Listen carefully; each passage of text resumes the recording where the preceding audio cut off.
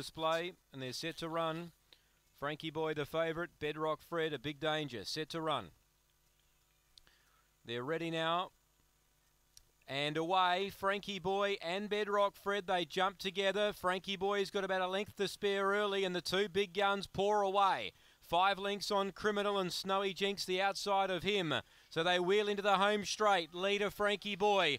Bedrock Fred just stalking in second, about a length and a half away. He's trying to come after the favourite and leader. 4 lengths away to Criminal and Snowy Jinx last of all. Down the back, leader Frankie Boy. Still 3 in front. Bedrock Fred trying to lift and come after him. At this stage, Frankie's holding him.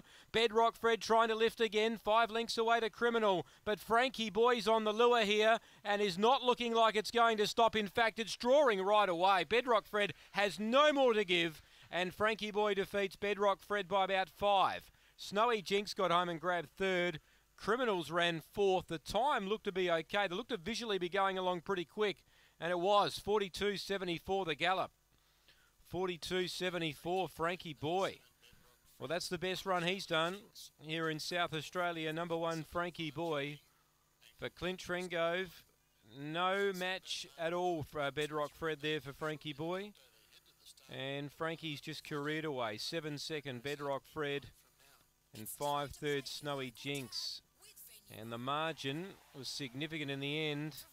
9 lengths by 3. That's a very good run. 42.74. Smashes its personal best. Frankie Boy, 1.75 and 3. And that's quick. Margin there, 9 lengths as well. That's an outstanding run. 1.75 and 3 after race 9. Race 10 to come shortly.